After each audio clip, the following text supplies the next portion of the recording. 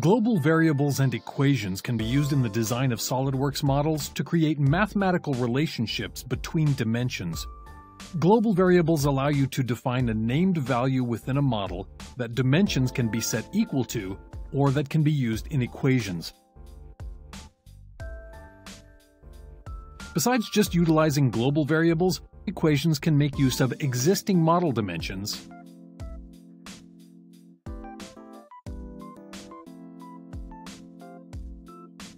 incorporate mathematical functions, file properties, and measurements of the model to build in the desired design intent.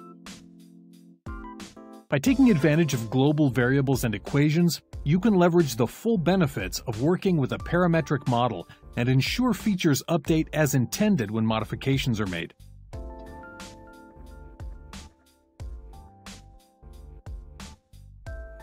In this lesson, I'll demonstrate some techniques for adding global variables and equations and show how they can be used to control the geometry of this part. I've decided to make all the small fillets and rounds of this housing design have the same radius. To ensure that the dimensions from the separate features always remain equal, I'll create a single global variable to control them. Global variables are defined within the Equations dialog. I can access the Equations dialog from the menus under Tools, Equations. The Equations dialog has buttons at the top that enable 4 ways to view information. Each view shows a different combination and sequence of equations, global variables, and dimensions to help you perform tasks such as finding a specific equation, viewing all dimensions used in a part, and changing the order in which equations are solved. Sketch Equations view allows you to enter equations that drive dimension values within a sketch. Here you can reference existing sketch dimensions or utilize other mathematical functions to drive a sketch dimension. The Dimensions view will list all dimensions that exist in the model. Dimension names and values can be modified here. The Ordered view option shows global variables and equations in the order they are solved. By default, equations are solved in the order they are created. Using the option Automatic Solve Order at the bottom of the dialog allows SOLIDWORKS to automatically determine the order of equations to avoid potential solution issues such as infinite loops.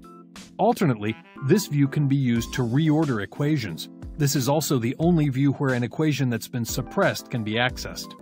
To search any of these views for specific values, equations, global variables, or dimensions, I can use the Filter field to type in information I'm looking for. I'll use the Equations view to create the global variable for the fillets in this part. I'll left-click in the cell to add global variable and name it SM radius. I'll click in the Value Equations cell and set the value to 3. I'll also add a comment to make sure the purpose of this variable is understood.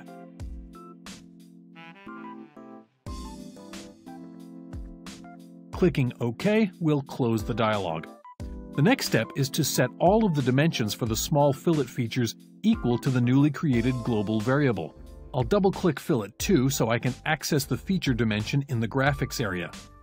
Double-clicking the dimension causes the Modify box to appear, and typing an equal sign allows me to define an equation to drive this dimension.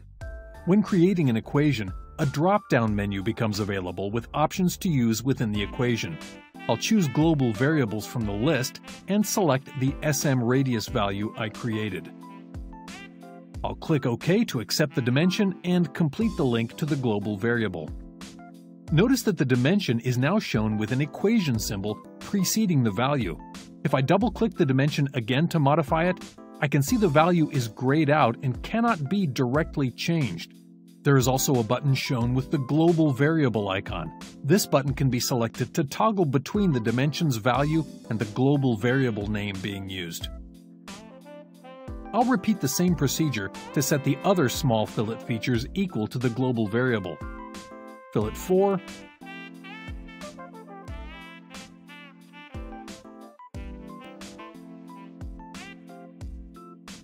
Fillet 5,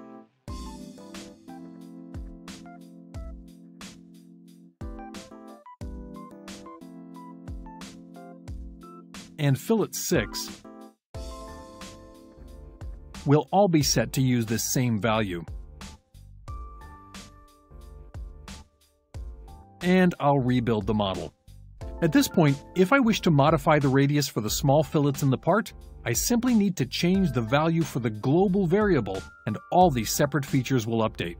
To test it out, I'll access the equations dialog again and make a change. Once there are global variables or equations that exist in the model, the equations dialog can be accessed directly from the feature manager tree. An equations folder is now shown here and can be expanded to view global variables that have been created in the model.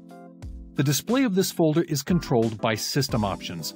Right-clicking in the Feature Manager pane provides a shortcut to access options to hide and show tree items. The default setting is to have the equations folder set to automatically show, which means it's only available when equations exist in the model.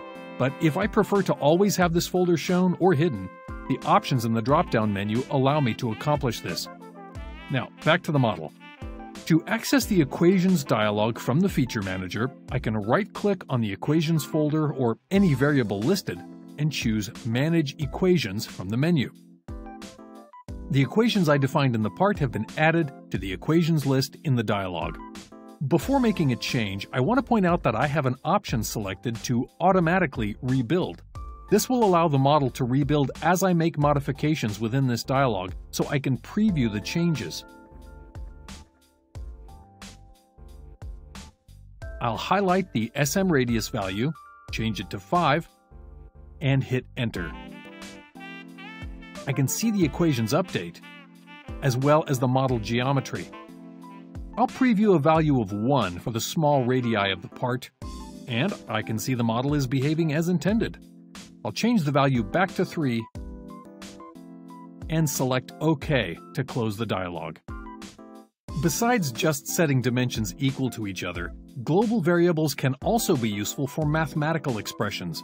For instance, this model was designed by creating half of the part, then mirroring it to create the desired symmetry. So the dimensions driving the design of the plate and housing features represent half widths rather than total width of the finished model. I'll create a global variable to define the overall width of these features and use equations to properly control the values in the mirrored features of the part. I'll start by accessing the equations dialog once again, and click in the cell to add an additional global variable. I'll name the first one Overall Boss, and give it a value of 125. You can quickly navigate through the fields in the dialog box using the Tab key on the keyboard, as well as clicking with the mouse. I'll add another global variable named Overall Base,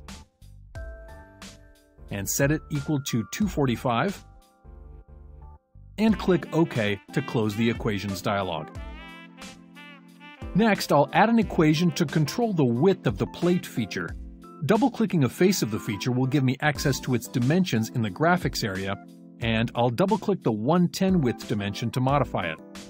I'll type an equal sign and start the equation with the global variable I created for the overall base. Since this dimension represents half of the overall width, I'll type /2 on the keyboard. The tooltip next to the cursor shows what the equation evaluates to. I can also hit the green check in the text field to complete the equation, and toggle between the expression and the calculated value using the equation button. I'll click OK and rebuild the part. Now I'll do the same to update the housing features dimension. I'll double-click a face of the feature, double-click the 60mm width dimension. Using the equal sign in the Modify box will allow me to relate this dimension to the overall boss global variable, divided by 2. This time I'll hit Enter on the keyboard to complete the equation, and Enter again will close the dialog. Rebuilding the part will update the geometry to the new value. Now I can control the overall geometry of the part using equations. I'll open the equations dialog again from the Feature Manager tree, and by changing the values for overall boss and overall base, I'm successfully updating the features of the model.